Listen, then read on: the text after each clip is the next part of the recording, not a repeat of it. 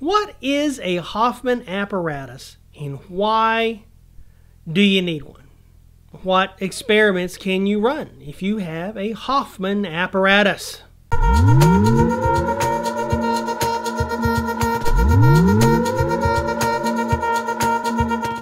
So this is the Hoffman apparatus, a little bit modified to from what you get in the box.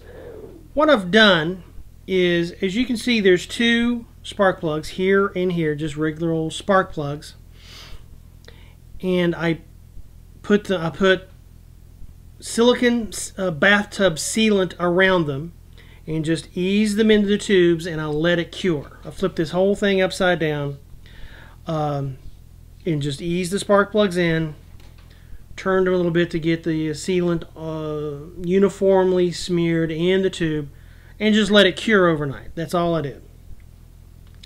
So now we have this, and so you notice that it's sealed now. It's not dripping out. It's not a big mess. Nothing like that.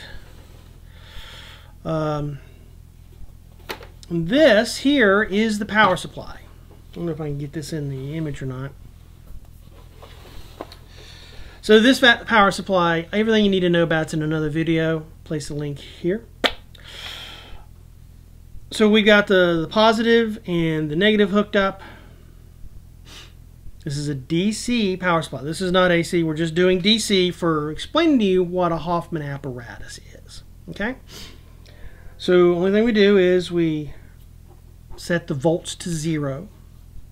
Turn it on. Has a nice satisfying thud when it all turns on. So I want you to watch closely to these electrodes as I fire it up, increase the voltage up to 13 volts, and you will see the hydrogen expressed out of the water. In other words, the water molecule itself is ripped apart because of electricity, and it turns into hydrogen and oxygen. 2 parts hydrogen, 1 part oxygen, H2O. And this tube over here will have the hydrogen because you'll see twice as many bubbles. This will have the oxygen. And it will start filtering up. So let's turn it on. Watch real close. And there it is, tearing the water apart with just DC electricity, direct current. And as the bubbles go up, leave the transducers and go up to the top of the apparatus, you can either have the stopcocks open or closed. Open, it just vents it all to your lab air. And at this volume, it's not really a danger because hydrogen absorbs really well into the air. It'll find a stray oxygen molecule and make water vapor. Same thing and the oxygen will just be free-floating oxygen that'll probably bond to something else, carbon or something else in your air around you, or just be free-floating. But this does not produce dangerous levels of hydrogen or oxygen with this little machine here. It just won't. You can also close the stopcocks. You can close the stopcocks, and it'll trap the hydrogen in this tube. As I showed you earlier, it's graduated. You can probably see it a little bit better now, the graduations. And you can measure it over time, how much hydrogen or oxygen you're making, depending on what your setup is. Do you, in your lab results, do you get more gas per kilowatt with DC, or will you get more with AC?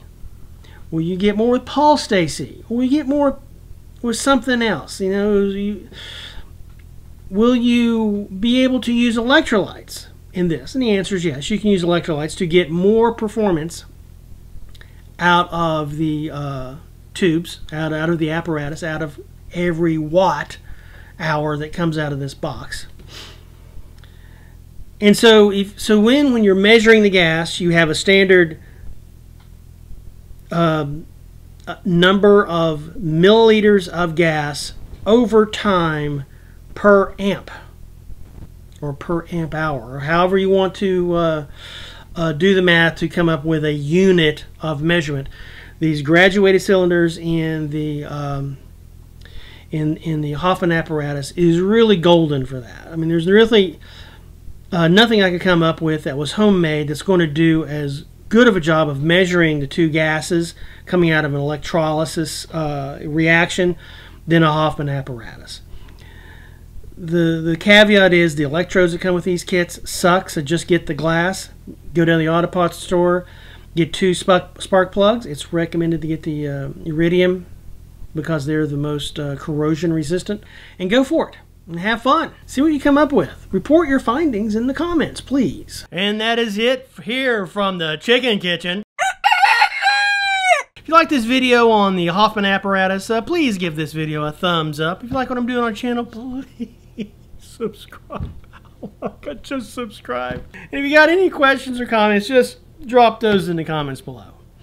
And again, thank you to all you Patreon guys. If it wasn't for you, none of this would be happening. So very, very grateful. So until next time, I'll be your lab partner. Take care. Bye-bye.